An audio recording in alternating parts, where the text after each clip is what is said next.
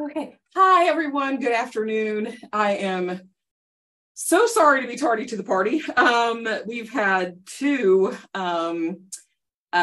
emergencies in our building today. So we've had two fire alarms this morning and just had our last one about 5-10 minutes ago. So thank you for your patience as we were waiting outside, frustrating, words on a Tuesday, very frustrated about what was going on. So welcome to Lunch and Learn today. I am Kaya Hudgens-Smith. I was hired as a diversity-focused clinical counselor here at ETSU in the counseling centers where I work, third floor of the Culp, tucked in a corner. If you're ever looking for me, here I am. The reason that I was hired, and I really feel like my purpose and my passion is really focusing on our historically underserved populations here on ETSU's campus and in the community at large, being that of BIPOC and queer communities.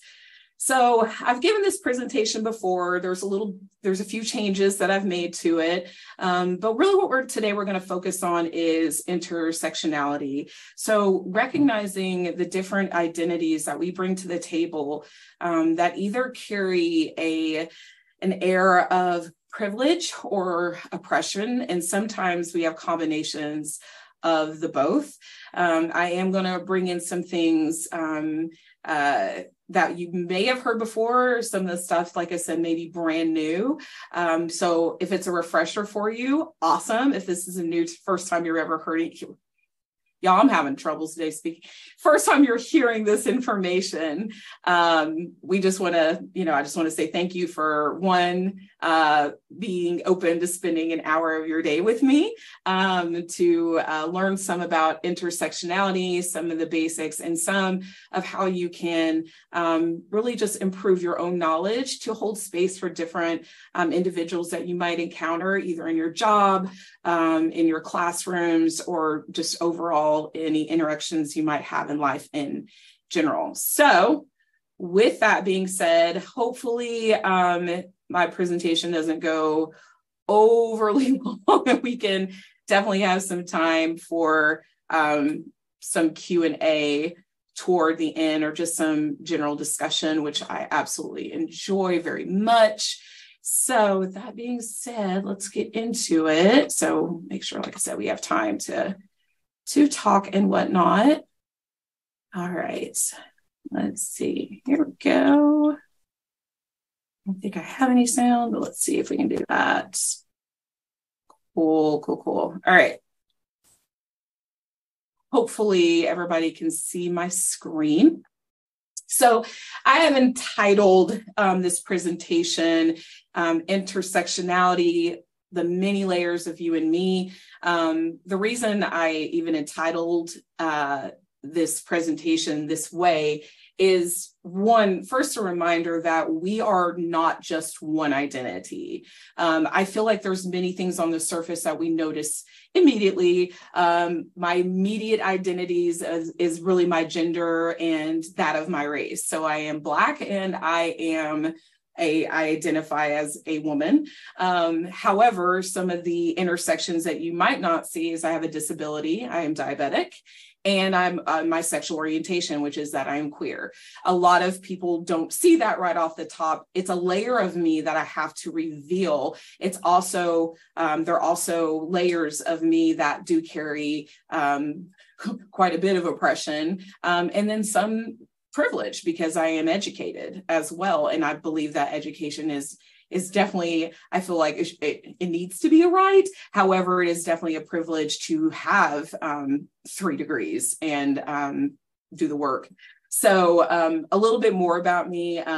This is my first full year. I'm not even been at ETSU for a full year yet. I was hired back in September, and it has been a ride ever since being hired. My foundation in therapy as a clinician started in private practice at the Journey Center for Healing Arts. I worked there for 5 years in private practice. The specialties that I actually honed there and really focused on was gender affirming care, because many of the client population that I served were trans adults and adolescents. I also really educated myself on racial trauma and also religious trauma. So let's get into it. So what are we going to focus on today? The focus, of course, is what is intersectionality? What is this word, which is actually steeped in critical race theory? How does intersectionality affect me and those around me? And then that last thing we're going to explore is how I can employ cultural humility, which is very different to me than cultural competence. And we'll get into that towards the end of the presentation. So what is intersectionality? Intersectionality is a term that was coined by Kimberly Crenshaw back in 1989.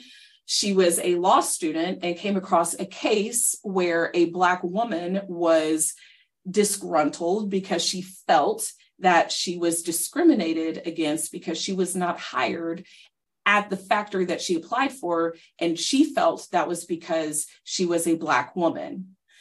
This case, unfortunately, was thrown out because the person, the manager at this plant, they did have Black men that worked there, and they also had women, but there was no intersection that really accounted for Black women. And so Kimberly at that point started to really research and really dove deep into, if we cannot see a problem, then we can't name it, then we can't work on it. So intersectionality is a combination as opposed to the addition of race and gender that creates a specific form of oppression.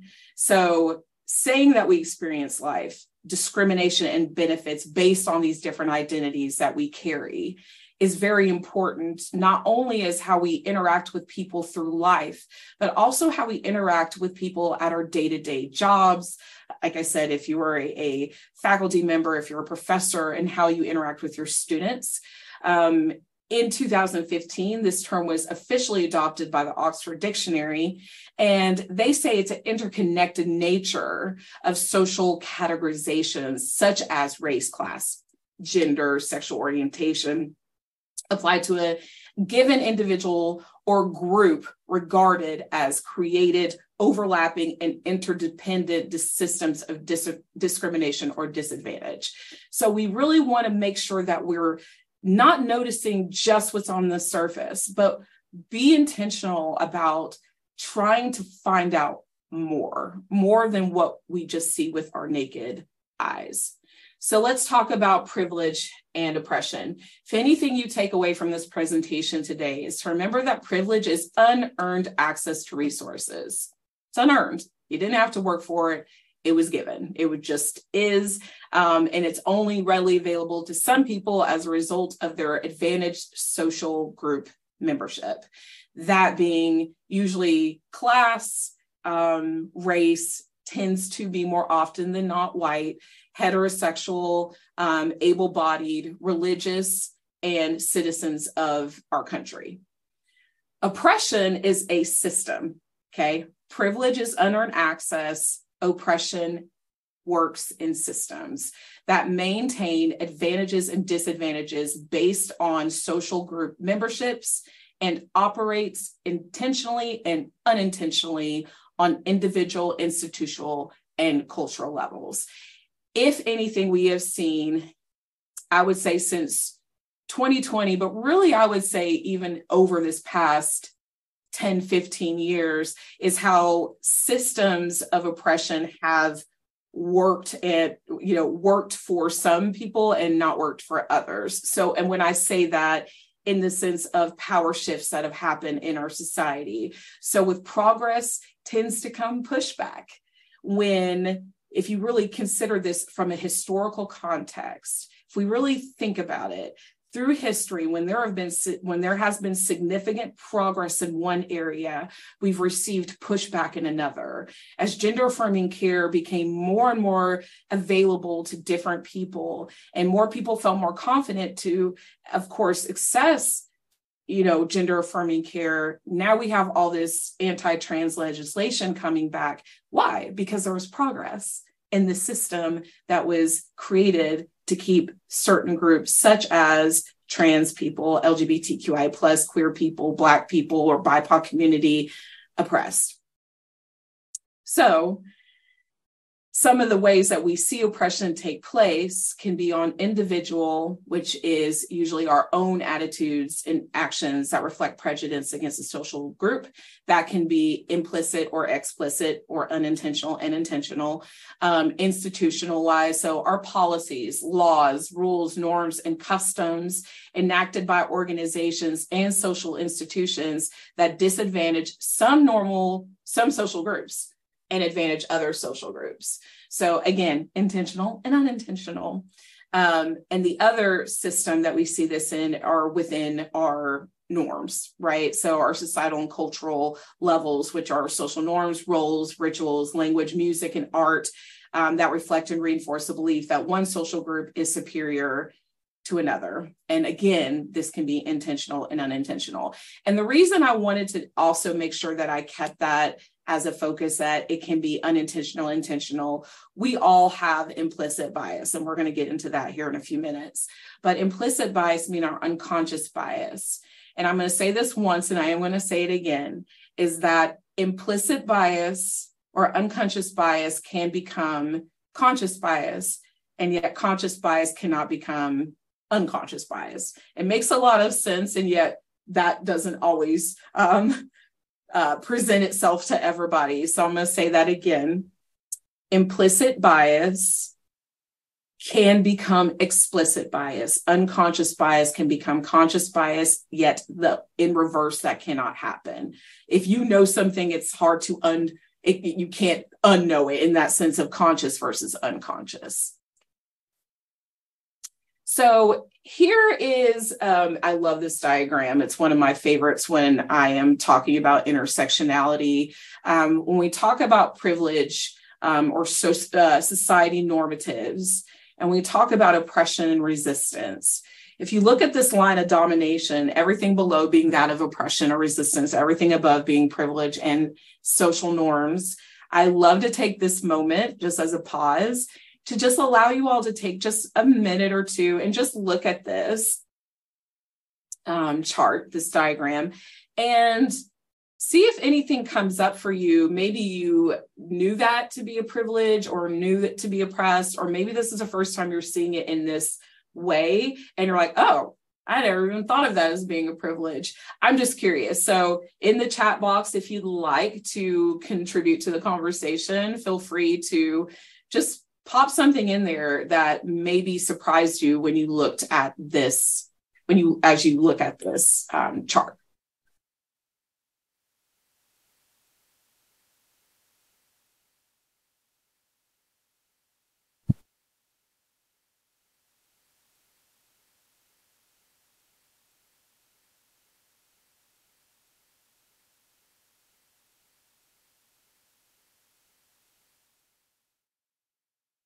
So a few more seconds.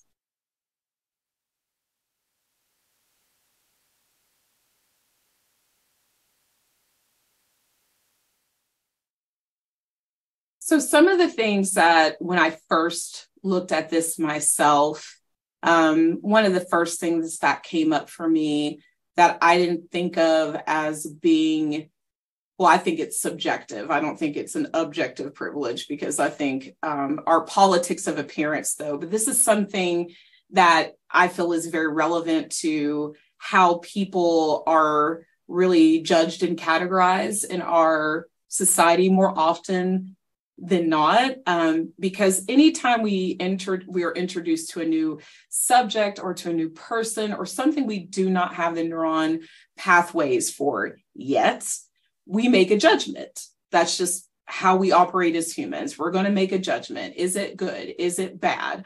What other points of reference do I have to attribute to this experience or this interaction that I'm having right now? And that's usually when our unconscious bias tends to surface. So within privilege, we have, again, our heteronormativity, our, being male, being white, or being of European heritage, having financial stability, being able-bodied and of good mental health, having an education, being credentialed, being young, being attractive, being of that upper and upper middle class, if even such thing exists anymore, which I'm not sure if it does. Anglophone. So these are people who we're native English speaking individuals, light or pale skinned. And you see this even within, I'll speak for just within African American culture or Black culture, there are biases between those of us who are lighter skinned versus who are dark skinned. Those who are more light skinned Black individuals, they tend to get more privilege, and that's been historical, that ability to pass. Those who identify as trans, if they're able to be passed, to pass or not be clocked, is a privilege in our society. Being a Gentile or non-Jew, so being a Christian, and also the one that was really, it is a privilege, is to be fertile, is the ability to have, if you are born with a uterus and want to have children, that ability is also considered a privilege. Go to my next little slide here. So here's our matrix of oppression. And here we have our social identity categories. And there's more than just this, but what we can kind of notice in this matrix of oppression, which if you can see the date stamp on this is a little outdated. So transsexual is kind of not so used anymore. So we really do transgender or intersex people. So we have our privileged social groups, we have our targeted social groups, and then we're going to have those that are kind of in the middle. So we have of course, our privileged social groups are going to be those who are white, those who are biological men, those who are gender conforming, biological men and women, straight or heterosexual people, the class being those who have money, again, that financial stability, those who are temporarily able-bodied people. And that just made me giggle every time I do this presentation and I see that temporarily able-bodied, because there will be a time that all of us will probably need a little support in this world. So if you're able-bodied, heck yeah. But there will probably be a time where we might need a little bit more assistance. So right now I guess we are, it's a gift that most of us have this ability to be able-bodied for the moment. Those who are Protestants, I would say those who identify as Christian or our core type of religion accepted by our society, and adults. Adults are a privileged group. Our targeted social groups are going to be children, because children are an oppressed group of people. We're seeing that right now, even within gender affirming care legislation, that the whole uproar, a lot of it is about children not having a say-so about what happens to their bodies, which, again, my studies in gender affirming care and reading the WPATH standards of care, which is the World Professional Association for Transgender Health, version 8, it just came out. If you haven't looked at it yet or you're curious, I would very much encourage. I don't should on people. That's not a therapeutic thing for me to do. Should means that there was an expectation and there's not. However, it is an encouragement, because there is empirical research that backs up certain groups of people that in fear or that uncertainty, that we look for anything to essentially confirm, or it's called confirmation bias. So we're going to lean into those things that we understand, or look for like-minded people to make it make sense.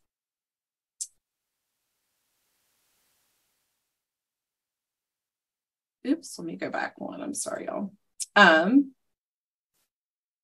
I was actually just reading the chat, the answers that y'all gave me for the last slide.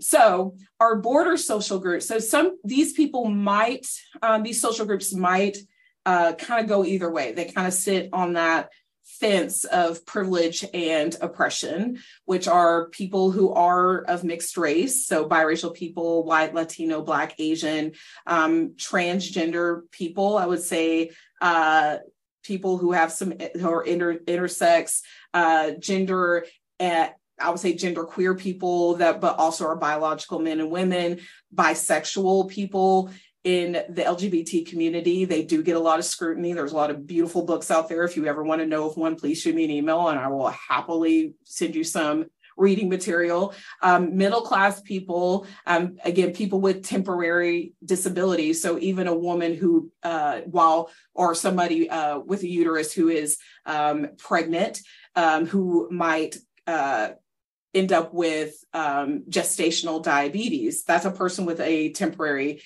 disability. So that individual would end up on this border.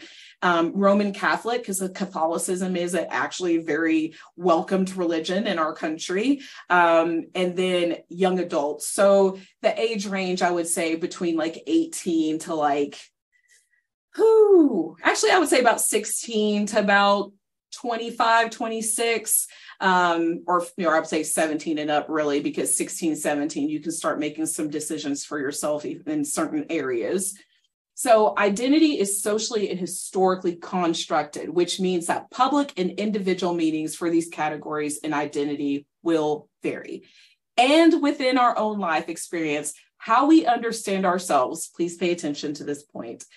How we understand ourselves and how others perceive us varies across time and place with the social location of the observer.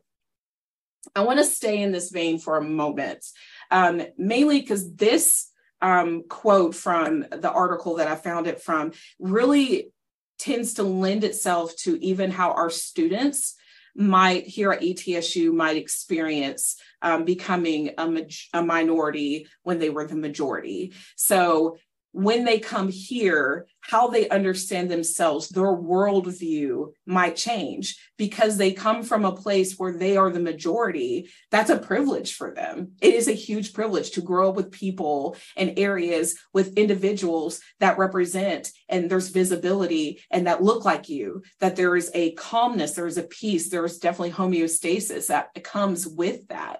Okay, being in that window of tolerance. When they get here, whether that's an international student, whether that is a student of color, whether that is a queer student, their whole worldview may shift the moment they step on this campus, from the moment they find out who their roommate is, from the moment that they have their first interaction with a professor, that moment they walk into the classroom for the first time and they are the only Black or person of color in the room and surrounded by a whole bunch of white people, in the sense of this is a new experience. So there is no point of reference. The body will go into absolute survival mode. And I believe, in my experience, both professionally and personally, being an alum of ETSU, this is not uncommon to have that dysregulation happen when that moment occurs. So what we have is code switching, which is changing up language, even behavior, to seem less threatening to the majority at large. I have heard of students on campus feeling like they lose senses of themselves, their identity, because they are trying to match energies here on campus with their classmates, with their professor, with their GA positions, whatever that might be. So we need to be aware, as this new semester is up and coming, for those who are here today who also are professors, also do hold space for students in different ways, whether that's mentorship or advisement, that when they come to you, we need to also be very cognizant of these different identities that may, and intersections that do and may hold senses of oppression, including, again, that low socioeconomic, I'd like to say, look at it from a biopsychosocial lens. How is their biology? Do they have any disabilities that we need to know about? Their psyche, like, are you feeling stressed? Are you feeling overwhelmed by this new environment that you're in? You're away from home for the first time. You're having a difficult time adjusting because you might have some social anxiety, or you may not have ever had social anxiety till you got here because you found out you were going to be the only person of color in your entire program, which has happened with a couple of students that I've seen here in therapy. So I know it exists. I know it happens. And so our identities are not fixed or achieved or unitary. Instead, our differences are the kernel from which identities are constantly constructed by the individual and his or her society. So we don't do this ourselves. I feel like overall what this is really saying is that we are kind of the co-creators of our own existence, but the co-creation comes from self, but also comes from external experiences as well, so such as lived experiences, such as our interactions with others, legislation, other bigger systems that are on a macro level that also, like, unfortunately at times are a part of how we co-create ourselves. So let's look at the cycle of oppression.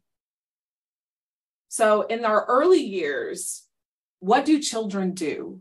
Children observe. They are the best observers. It never failed when I would see couples, because my degree is in marriage, couple, and family counseling. And when I would meet with couples and they're in these disagreements and they're like, we're staying together for the kids. And I would say, you know, your kids are watching you, right? Like, they could probably repeat some of the conversations that you have and probably have to other people. They pick up on your energy. They pick up on your frequency. They pick up on the conversation. They pick up on your behaviors, both subtle, both overt and covert. Yes, this is how we build our responses. And some of these are trauma responses as well. However, if we look at the cycle of oppression in early years is usually when we're going to get that misinformation. We're not going to get the full history, or we're going to get bias history. We're going to get stereotyping. With the removal of critical race theory from K through 12 schools, we're going to start to look at this a little bit differently moving forward into the future, because with the removal of certain topics, certain groups of individuals, and like I said, these young people are going to be missing. There's going to be gaps in how things came to be. We can't talk about one thing without really talking about another. And yet we live in a society that says, yes, we can. And I would continue to combat that and say, no, we cannot. We have to understand where we've been to understand where we are and where we're going. But in those early years, that's when we're going to receive a lot of that. So then we're socialized, and this cycle is going to be reinforced by stereotypes, omissions, distortions, people, systems, and institutions, and people we love and trust, like our family members, our schools, our media and our government, our churches. These cycles are absolutely reinforced. And then this circles into an internalization. So we have been introduced to the information. We have been socialized in these different areas through family, neighborhood, education, media and government, houses of worship. And now we're reinforcing these messages for ourselves. So now we become the oppressed and the oppressor. We have internalized the process. We view the misinformation as truth. The differences they're not different anymore. They're just, that's it. And the difference is either wrong or abnormal. Within, and I know I keep bringing it back to gender affirming care, and I think that's because the big passion, like I said, where I got my start really working with a lot of marginalized groups other than the BIPOC community, because I'm very much that, and the queer community, is really that specialty working with trans individuals, because within the LGBTQIA plus community, historically, and even to this day, trans individuals do not get the same support as gay, lesbian, ace, bisexual, intersex, however people are identifying the trans community, tends to be ostracized and be on their own island. Why? Because they're different, and we see that as wrong or abnormal or creating more friction than necessary. And again, if we look at the historical constructs of even very I would say these righteous movements within the queer community, it was started by trans women of color who got no support, even when they were fighting at the front lines for equality. So when we collude and become both the oppressed and oppressor, what can we do? Well, dissonance is to ask questions. The dissonance is to understand each person's intersection, is to show cultural, is to display and employ cultural humility. Again, we're going to get into that into a second, but we have to disrupt cycles. In therapy, a lot of things that we find with our clients is that they're in their own loop, whether that's a trauma cycle, whether that's an abuse cycle, whether that is a negative thought cycle. We're constantly looking of ways to disrupt behavior, to disrupt thoughts, to disrupt these ongoing reinforced messages. So how do we do that? We just insert something different. And that usually does mean getting uncomfortable, which means having to check in with yourself and check in with those levels of privilege and oppression that you might also carry. But understand when you're sitting in front of a person, that exchange, they might see you as a person of power. If you are a professor and a student comes up to you, they know you're in control. They know you're in power. How would that also feel with that transaction of them feeling like an adult as well, if we could show some humility, some cultural humility, and just recognize that they're a young adult. They sit on that borderline of privilege and oppression. The world at 18 says you're an adult, but this is a child. This is a person who just graduated high school where everything was done for them. Mostly, not all the time, but mostly. And they were sent to college and say, be an adult, live by yourself, do your own laundry, pay your own bills, study, get good grades, be a good human, be a fulfilled human, join these groups. Like they're trying to be engaged while also trying to figure out, who am I as an adult? At this time in life, I think it's Erickson's psychosocial stage of development. We call it identity. I think it's still like industry versus inferiority meshed with identity versus isolation. So at this time of life, the students that we have are one, still in a place of finding themselves and also wanting to figure out like how they can contribute to our society. Otherwise, they're not going to feel good about themselves. They're not going to have that self-esteem. And when you're a person from a marginalized or minoritized group, those feelings of confidence are actually less because you're having to accommodate maybe in other places, like I said, in that code switching or trying to navigate what it is to be a minority and a majority. Or if you're an international student, these new norms and the slang and vernacular that you're trying to understand and behavior and subtleties and, like, again, social norms and all these things that you're trying to absorb as new, also while trying to do these other things. So we have to be very aware of these things and intentional. So let's talk about implicit bias. Again, like I said in the beginning, I believe in repetition. I was a teacher at one time or educational assistant. And how do we learn? Repetition. We saw that in the last one, cycles, right? So we're going to do repetition in a different way. So again, implicit bias can become explicit. Explicit bias cannot become implicit. So implicit bias or implicit social cognition is a descriptive term encompassing thoughts and feelings that occur independently of conscious intention, awareness, or control. You had no idea. I've had people in my life tell me I'm well-spoken for a Black person because in their mind, Black people weren't well-spoken. I have been told I am the whitest Black person that some people know because of the way I dress, the way I carry myself, the way that I speak. I don't know. Maybe it's because they feel I wasn't as threatening. It's one, it's a microaggression. And two, it's an implicit bias. They just consider most Black people to not speak well. Well, that's explicit. Black people don't speak well. But for somebody just to say, oh, well, you speak well. Well, that's interesting.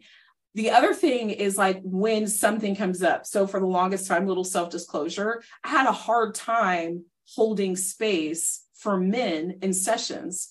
My implicit bias, and this came from a learned behavior, is that men had more control than me. It's not a lie.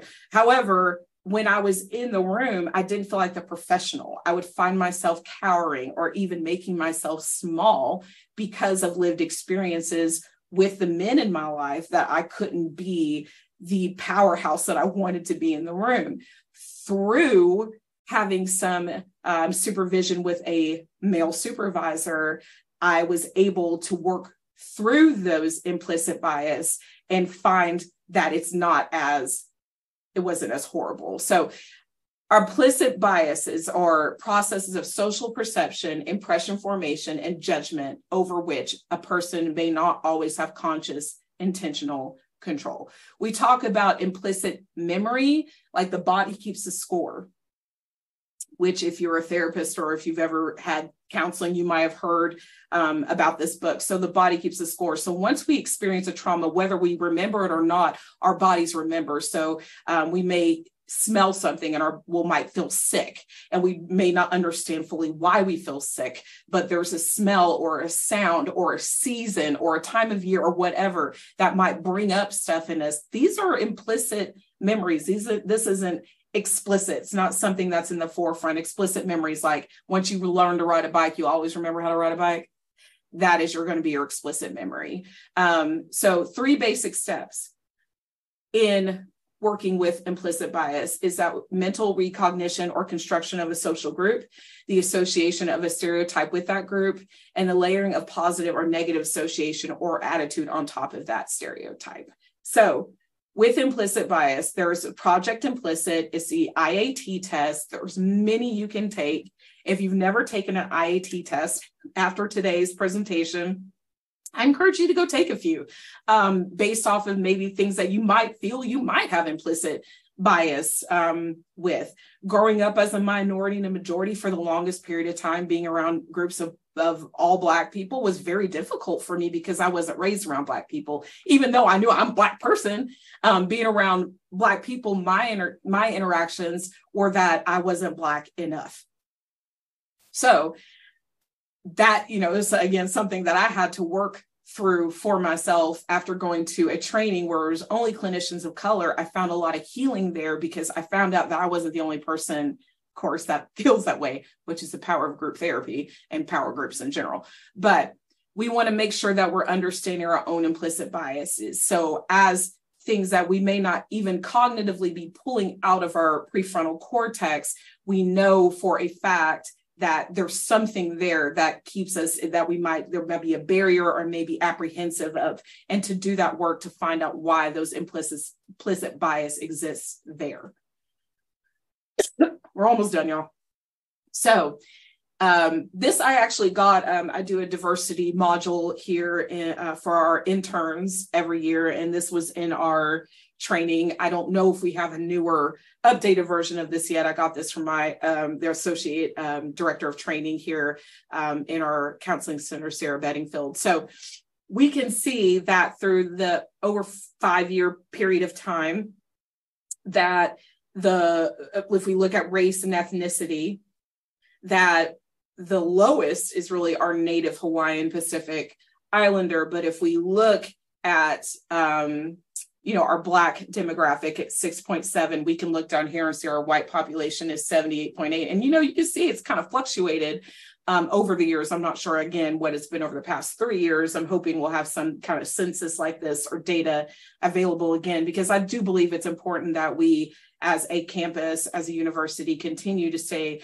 apprised of our demographics here on campus. And that way we can cater and gear support towards these different intersections that our students are bringing to us.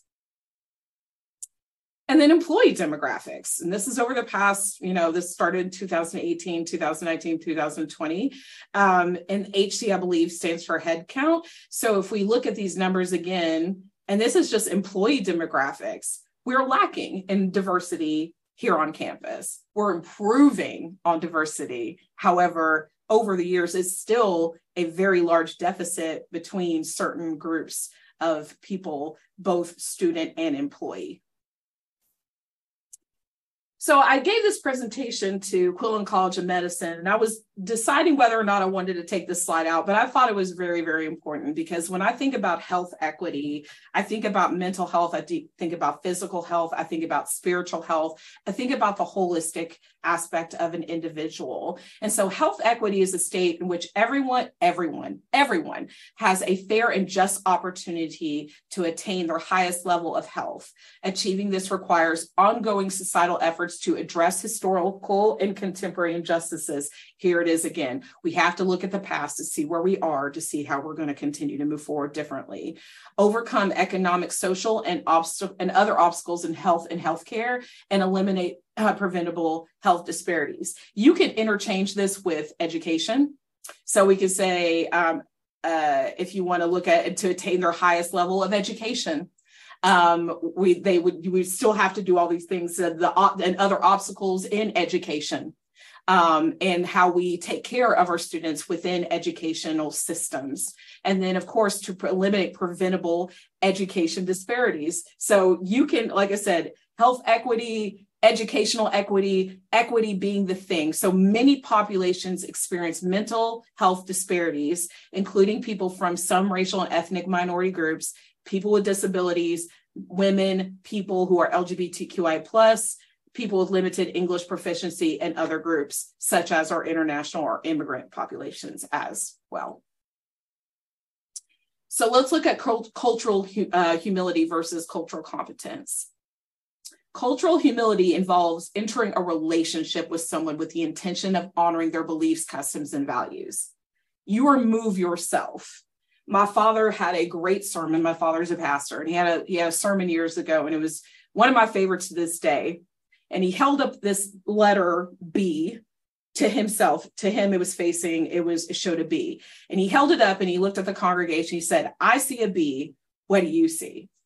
And of course, everybody in the congregation was like, "A D." Right. So he flips it over. He said, "I see a P. And what do you see?" And they're like, "A Q." Correct. In cultural humility, I, as a B, have to go over to the D side and stand and actually look. We cannot stand on our pedestals, tiptoe, look over, and make a snap judgment. No, we actually have to take the effort to go over with the intention of honoring their beliefs, customs, and values. We have to humble ourselves. And it does require ongoing processes of self-exploration. You have to do the work. You cannot depend on your students to educate you. If you have a student that you know has historically had issues even within their race, their sexual orientation, educate yourself. Make sure you know what's going on in society. We'll get into all these here, and that's my next slide. But do the work. Sit down. Have the conversation. The blending of cultural competence and cultural humility is cultural compatibility. It's a fun word to say.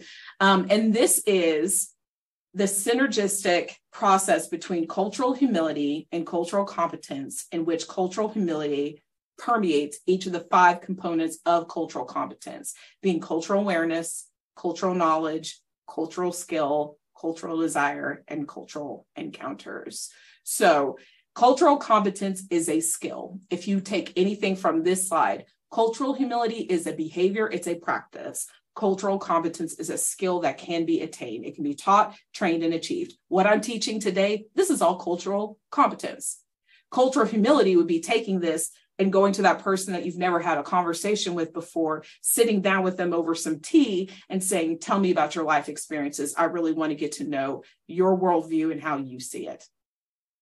Okay, so both, though, are necessary and sufficient, and are sufficient conditions for working effectively with diverse populations. So please be cultural competent and also display cultural humility whenever the opportunity presents itself.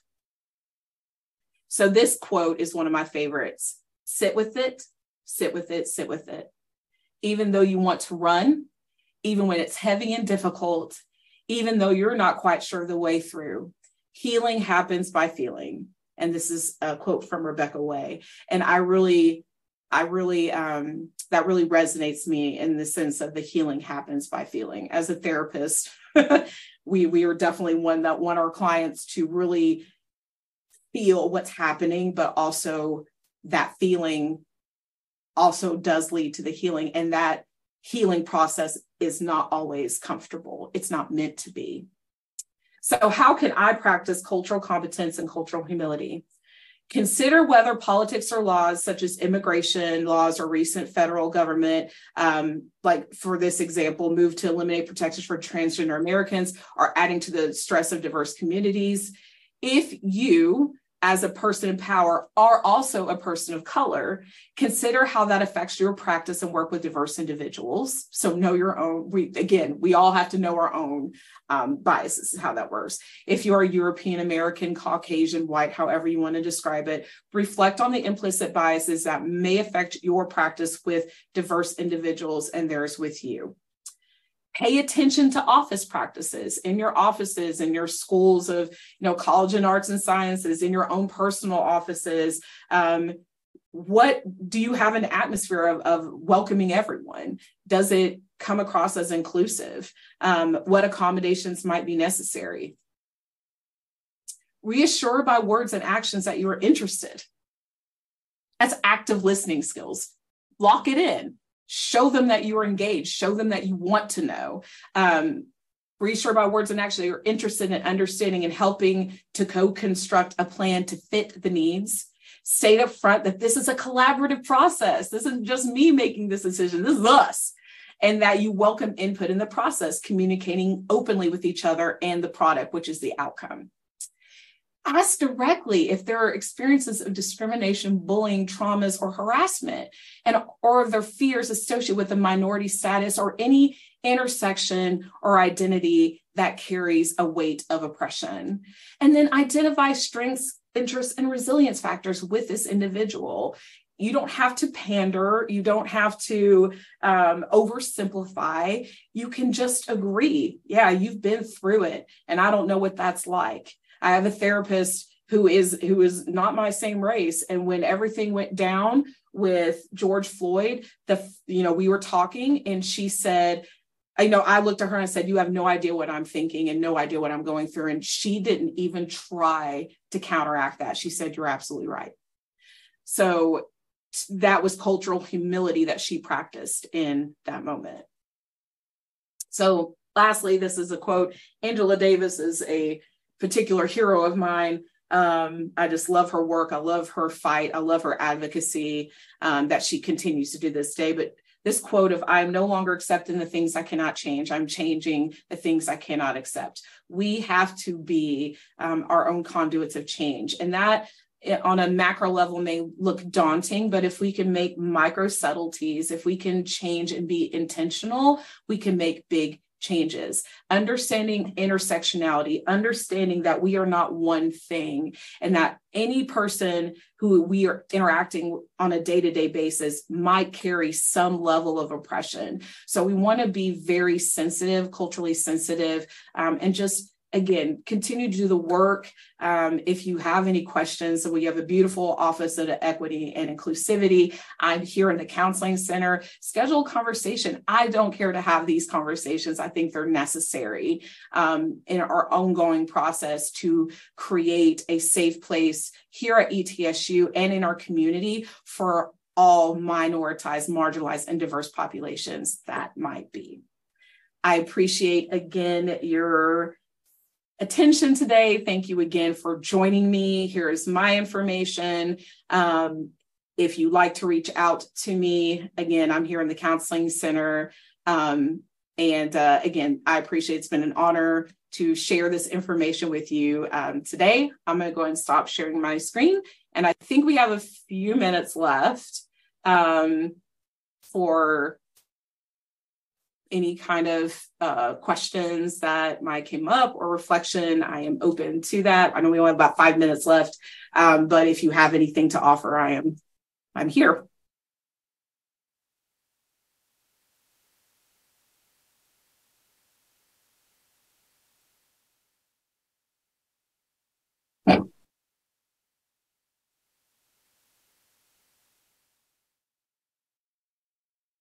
Thank you all so much. I hope you have a beautiful, beautiful day. Thank you all so much for your kind words. And I appreciate that very, very much. This is about a week of speaking engagements for me, so I have 2 more. But thank you all for your kindness. Thank you for being here. I believe Chastity said that there's a recording of this. If you would like to see this, it'll be on, I believe, the YouTube website or YouTube channel for Equity Inclusivity. So I hope you all have a beautiful rest of your day, and Thank you again.